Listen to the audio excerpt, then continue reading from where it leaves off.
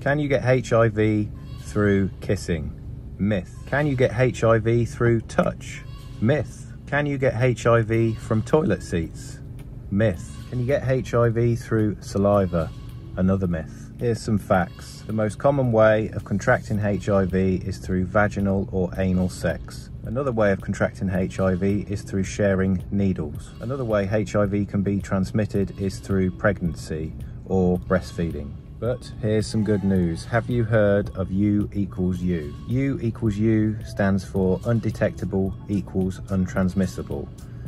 Now, for someone who knows they have HIV like myself and is on antiretroviral therapy, I'm on a drug called Biktarvy that reduces the amount of HIV in your body to an undetectable level, which means you cannot pass on HIV to a sexual partner if you have an undetectable viral load.